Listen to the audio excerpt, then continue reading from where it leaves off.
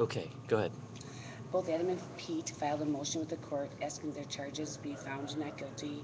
They said the state did not present their evidence in both the wiretapping and the resisting arrest charge.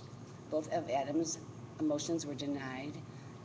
The judge said that, and the DA said that even if you assisted in recording or helping record, that it would still, it doesn't have to be secretive. So that they stand. In Pete's case, the judge denied the resisting arrest, but denied the wiretapping because he said that Pete talked to the sergeant, which deterred him from seeing that Adam was on the phone. But he But did denied the motion dismissing? denied the motion to Wow. dismiss it, correct. But he did enter a not plead guilty for Pete in the resisting arrest charge.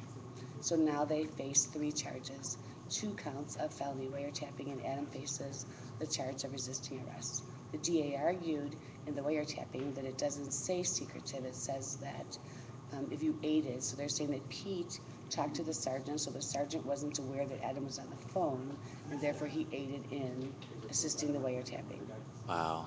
And they're saying that Adam talked on the phone and either, I'm not sure if they clarified it, that he somehow helped that person wiretap. So they're not saying that Peter Adam actually recorded it. They're saying they either aided it or abetted in it, and that's the same thing. But wouldn't they have to prove that that's what they intended?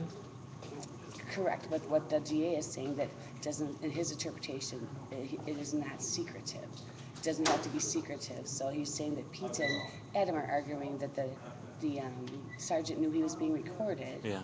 but the DA is saying it doesn't say secretive. It just says that if you secretly record, so even though he knew he was being taped, he didn't know he was being secretly electronically transmitted to some But communication. but they don't have to prove whether it was deliberate because they weren't recording it. Well, the DA did say in his interpretation, so he didn't sound overconfident in what he Yeah. was saying. He's saying let the jury decide.